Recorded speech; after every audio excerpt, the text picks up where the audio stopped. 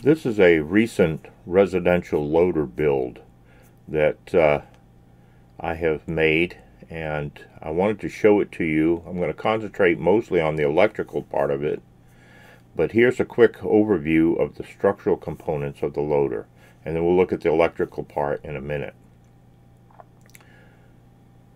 So you can see that the frame, how it attaches to the frame here. The metal is somewhat beefy for this size loader. I used anything from 1/4 inch down to 1/8 inch wall, depending on the application. You see the anchor points to the tractor, both on the rear part of the frame and towards the front of the frame. Of course, the same on the other side. Made sure it had wheel clearance. You can see attaching point on the other side. And some bracing to give support to the top bar, which would be bearing some weight there in regards to controlling the bucket. The bucket is 42 inches long by about 12 inches deep. You'll see here in a minute how it was constructed. 1/16 inch steel, and was reinforced with 1/8 inch and 1/4 inch steel. And there it is, picking up pretty good size load of dirt.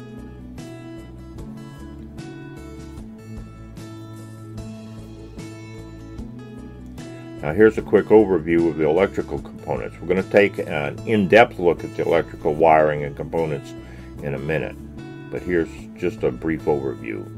So here I have mounted 2 battery docks for tool batteries, 24 volt and 20 volt. I can alternate because it's parallel. Just as long as I don't put both batteries in at the same time, it'll work on either one. And of course the actuator, that's a 10-inch actuator, 12 volt for the lift arms. There's another one on the other side. And so I've got a solenoid that controls that.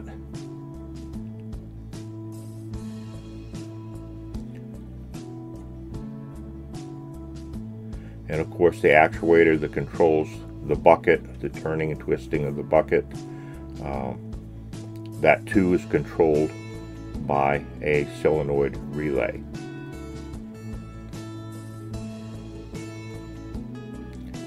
Just to go around to the other side.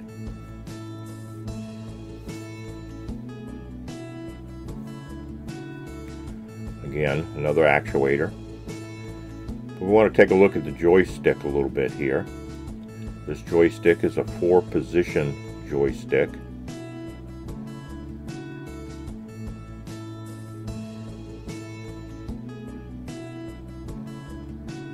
And the way I have it wired is when you pull back on it, it lifts the arms in the front.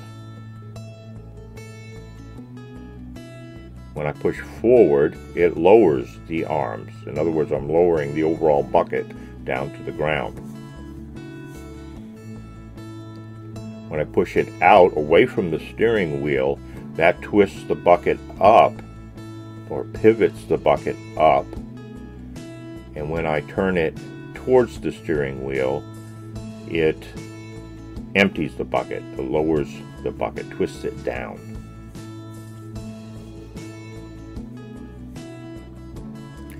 Now I also made this so that this was adjustable as far as the height, so I could get a real precise height comfortable for me. So it's mounted there to the floor panel, but it comes up and that clamp will release and will allow me to slide that cylinder in and out, giving me height, making it lower or higher. And there's the solenoids. These solenoid relays are winch solenoid relays, and I use them because you want instantaneous reversal of polarity. And the other types of solenoids, such as the automotive type, do not work as well as these do. These are flawless in their operation.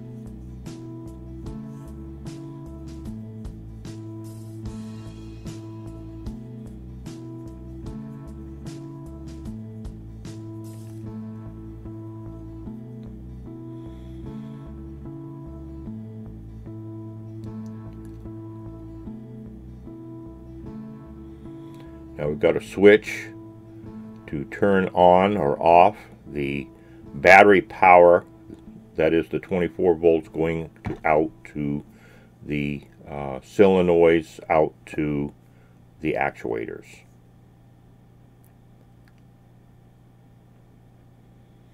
And I use the ignition switch, or in other words the 12 volt tractor battery. That power, and turn the ignition switch to the on position,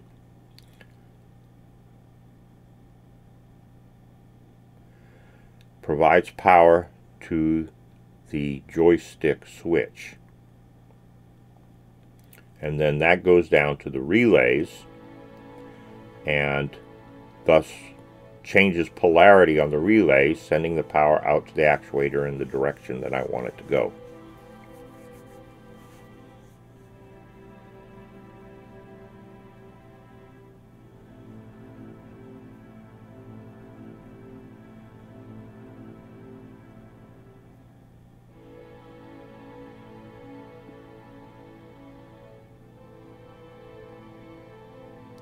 And here's a quick look underneath, looking at the joystick. One thing I like about this joystick is that the switching portion of it is clear plastic, and you can see how the actual switch works.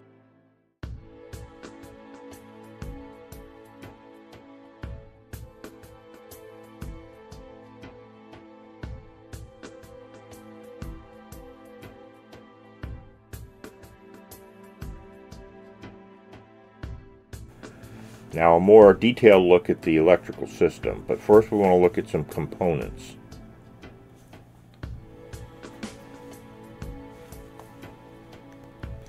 Of course, that switch again, this is simply an on-off toggle switch that can handle at least 15 amps.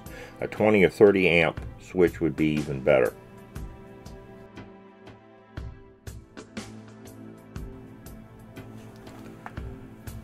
Now the dock that the tool battery slides into, this one is for the 24 volt. You can get them in 20 volt, 18 volts, so on. So just try typing this in, whatever you have, whatever brand you have. Try typing in this 4-position, 4 normally open spring return momentary joystick switch. Type that into your search, and probably you'll come up with a joystick like this.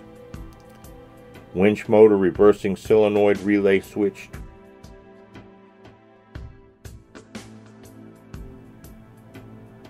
And of course you got to have actuators. I have on this build I have one 12-inch manipulating the bucket. I have two 10-inch lifting the arms. And the wiring here is a schematic showing how it's wired. Looking at the top portion where we're using the tractor battery, goes through the ignition switch.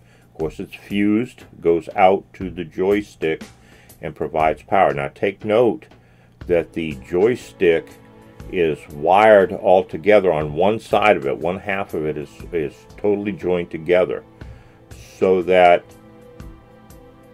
you have power ready on each. You don't have to wire each and every terminal, but you have power that's ready to go to the opposite side of the joystick to whatever direction you want the bucket to work, if you understand that.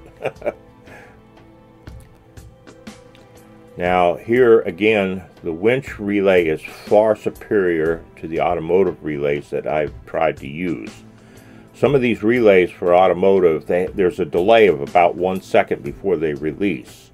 And when you're using the joystick, you want it to instantaneously go from one polarity to the other, and the winch relay does an excellent job at this.